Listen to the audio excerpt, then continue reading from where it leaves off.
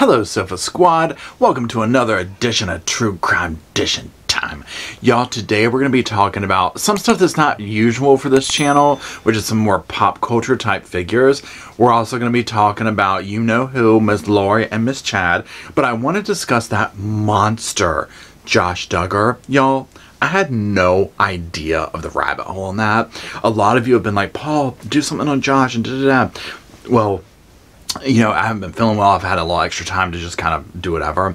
And so I went down that rabbit hole and I was like, oh my God, oh my God, so we have to talk about it. And then also that whole Britney Spears thing. I was just like, let me see exactly what this tea is. And when I read the transcript from her court appearance, I was like, oh my God, I didn't know this was going on. So we're going to dish on that for a little bit.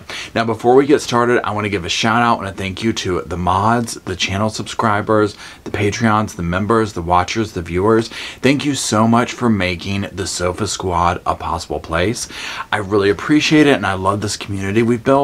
If you also want to see more videos by me and help support the channel, consider joining the membership or Patreon. There you're going to see lots of different things like story times, absurd crimes that I dish on, personal life stuff, as well as some topics that are like too hot to dish on the main channel. Also considering subscribing to my movie channel. I actually just did a couple of movie review things on Misery and The Conjuring. That's why we're here in Horror Land World back here, because truth be told, I don't have time to change the set before recording this, so we're just gonna go with it. And also I want to give a shout out to Kelly for my new little shirt. I'm loving it. That was sweet of you. Thank you so much. Now let's go ahead and jump on in that pod and get to dishing. Okay, y'all, before we begin, I'm just going to give a trigger warning for this first one, y'all.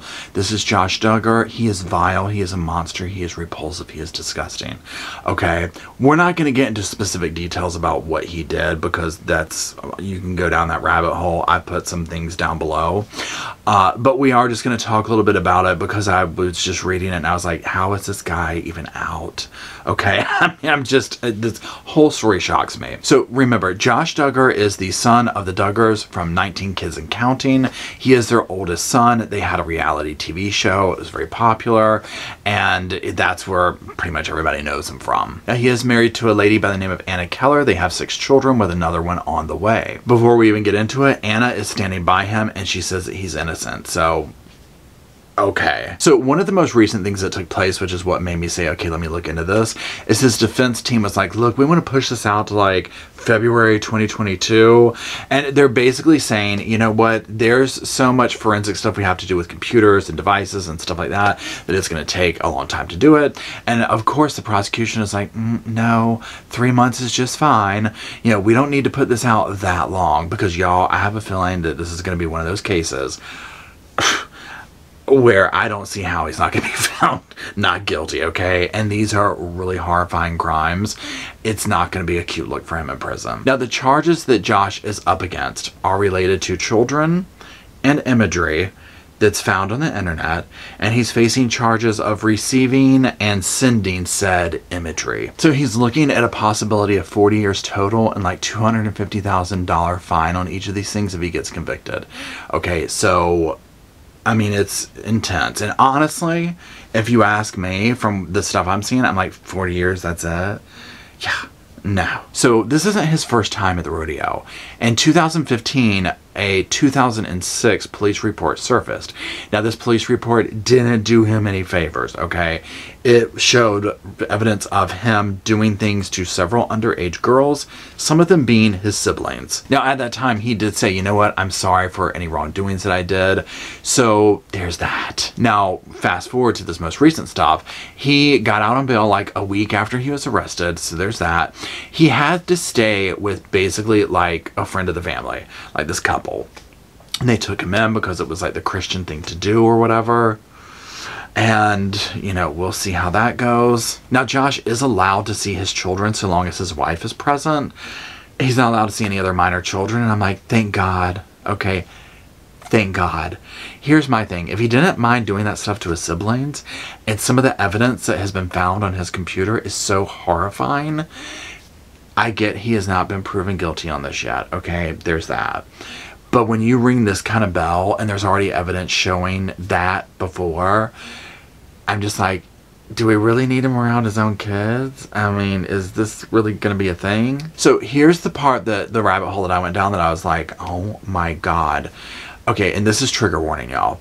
So when they did like a bond hearing and all this kind of stuff, some of the investigators spoke, and that is some jaw-dropping info that they were giving. So one of the agents described some of the stuff that they found on his computer. Y'all, one of the videos was called Daisy's Destruction, and it's centered around an 18-month-old.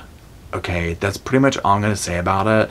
There is an article if you want to read more of what... There's a podcast on it. I did not listen to the podcast. I just read the article, and I was like, I don't think I can listen to the podcast. But there's a podcast on it, and they talk to this agent, and it's absolutely just... It's what nightmares are made out of. Now, apparently, allegedly, this video was made by literally one of the worst people in that world. His name is Peter Scully. Now, Peter is currently serving a life sentence in the Philippines for, I mean, numerous charges, y'all. And I don't want to say them here, but some of those charges also are him making these kind of videos and putting them out internationally on the dark web, which is what authorities are alleging Josh accessed them through. So an Australian broadcaster published the report that this agent did on the arrest of Scully. And they said that, you know what, we were allowed to go to the crime scene. It was his house. It was like rural. And this is where they filmed the Daisy movie and like, you know, obviously lots of other stuff. And they were like, it was so horrifying what happened in this house and seeing this and what was on that video. He was like, if I even so much as hear the word Daisy, it's literally triggering PTSD, chills to my damn bone. I cannot handle it. It has affected me that deeply. So here's my thing. We're going to wait and see what, you know, okay, when is this trial going to happen? And like I said, the connections that Duggar seems to have to this like incredibly dark underworld are shocking. They're disgusting. And honestly, I don't think he ever needs to see the light of day again. I think 40 years is too little. I get he has not been proven guilty, but I mean, we've already found the evidence. I mean, he's already gone through the whole thing of what he did to his family members. So this is not a far cry. They're saying he has over like 200 images and this crazy stuff on this computer. So I'm going to be curious how he even talks his way out of it. The one thing that gets me, I guess, is like when people like this and you see like, you know, them promoting this, what I consider this false image of family and all this stuff while they're doing these heinous, disgusting things behind the scenes. It's appalling, and my heart goes out to all of the lives that he destroyed and ruined. Okay, y'all, now, I don't think saying let's go to a lighter note is the right word, because this is just as bizarre, but it's not as dark as that. And what I'm talking about is Britney Spears. Now, again, if you're in my age bracket, you know, we kind of grew up with Britney. She was just like, you know, reinvented teen pop and all this type of stuff. And so obviously Britney has had some mental health issues through the years. She has ended up in this conservatorship, which recently there's been this whole thing going on of people with Free Britney movement, all that type of stuff, where a lot of people have come together and they're like, look, something's not right. She needs to get out of this. And so on and so forth. So this is the first time Britney went to court. She spoke out loud. It was released to the media. That essentially we're hearing her speak about what the details of this conservatorship are.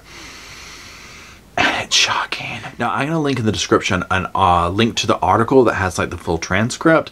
And then there's also audio that you can listen to as well if you just want to hear her say it. I read the transcript because I was like, I just want to see the words. You know what I'm saying? I don't want to just hear it because some of it is kind of out there a little bit, but I was like, I want to see the damn words. I want the T in writing. So I'm going to talk about some of my main takeaways on this. Now, first of all, she's been on this for like 13 years, so it's been a long time. Now, remember, she's a powerhouse in the music industry still. I mean, she is worth like, I think, what, $50 million?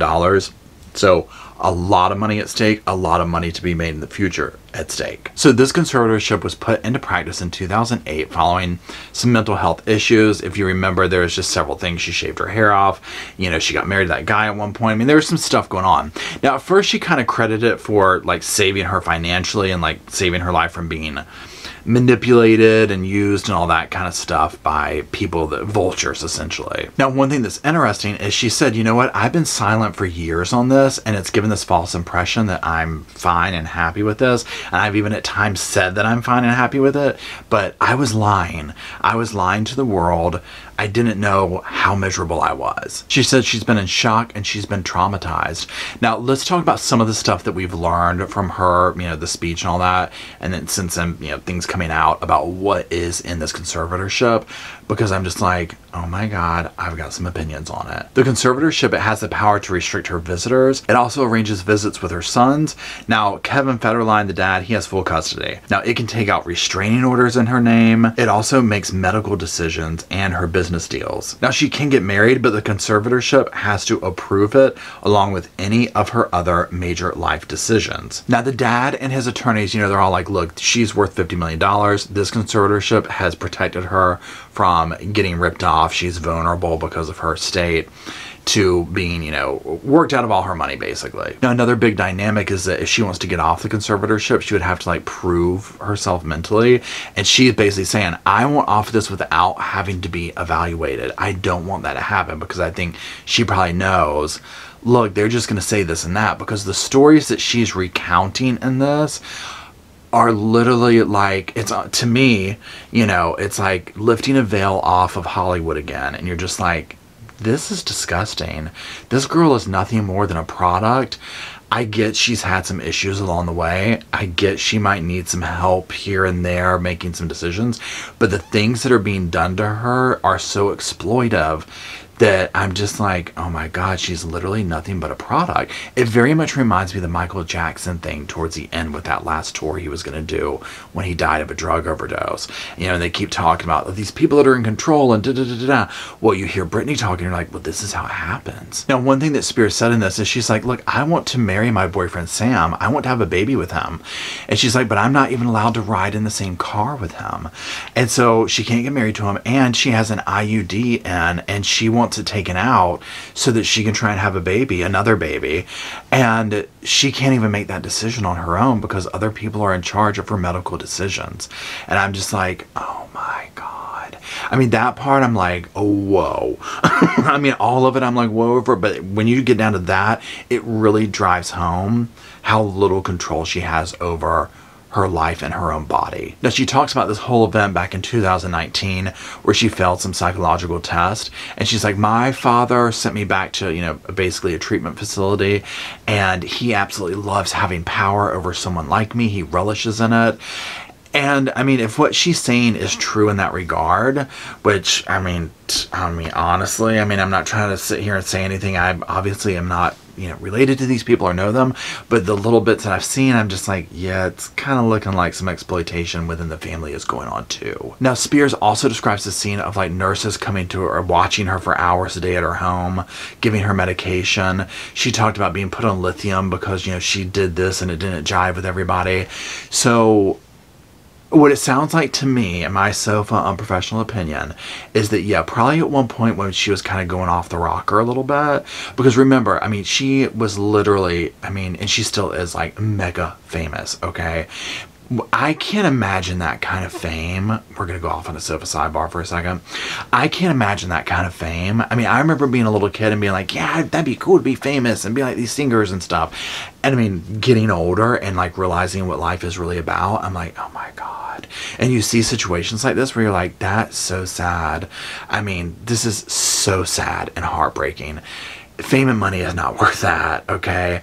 And I mean, I get she's a professional. She does like what she does, and she is good at what she does. And but everyone has control all over her. And so these scenes that she's describing of, you know, being forced to go on a tour, being forced to do a residency right after a tour. And, you know, it all makes more sense now. Like, remember, I don't even remember which show it was, but it was like an award show. This is a hot minute ago. And she was clearly not prepped for it. She didn't know the moves, and it was very embarrassing for her. You see these little blips in time. Now, also, I know I'm still going off on my rant here. One of the things too is on TikTok. She's on like TikTok, Instagram, whatever. And people have been posting these videos of her, you know, that she posts, and clearly she is not well in some of these. And you're just like, well, what drugs do they have her on? You know, I mean, you have to wonder what's being done to this poor girl. Now, this is not just an easy, the judge says, okay, great, thanks, Britney. I mean, she'll probably have to go through some kind of evaluation and test to be able to get control of her own life again. And maybe they'll do like a lesser degree of things and see how that goes. Again, we're not there. We don't know what's really going on behind the corners. We don't know if she's having meltdowns over this or that. I mean, I don't know. But I just feel like the scene that's being described, I'm almost like, this would give anyone a meltdown. You know, this would cause people to do that when you're out of control of your life. And the fact that all these people, it's like, well, we're going to sue you if you don't do this and sue you if you don't do that. I mean, these stars and singers and movie people and music people, they get involved, you know, and it's their career, it's what they do. But it seems like they get involved with these people that they're just a product to, and they will use that product up until that product is gone and dead. So, y'all, on that note, let's talk about the last and certainly not least, Lori and Chad. It looks like Lori has made it off to her little temporary home. Lord mercy, I hope they have secured the damn windows. Because let me tell you what, the last damn thing that we need running around out there is her ass. Okay. Now, y'all, the time of this recording, it's Friday, so their little movie is going to be coming out tomorrow, Saturday. If she has access to a television, y'all already know she's going to watch it. You already know she's going to watch it, and it will fly completely over her head, and she'll fixate on something like, my hair's better than hers, or my makeup's better than hers, or why didn't they get this actress? Something along those lines. I just feel like I can sense that reaction. So it's stated that she is in supervised custody at another facility. Now remember, she's going to stay there for like up to 90 days until they have brought her back up to par to be able to participate in this trial. If that doesn't happen, she could stay there for potentially another 180 days. So we're just going to have to see. I mean, I personally think she's just going to keep riding out Crazy Train, because I do think she's crazy, but I think she's also knows what she's doing. I don't think she's not accountable for her actions, but I think she probably is going to figure out how to work the system. Look at her past actions. This is somebody who is very good at manipulating things in others, and so we're just going to see what happens with that. Now, on the flip note, little Mr. Daybell is headed to trial.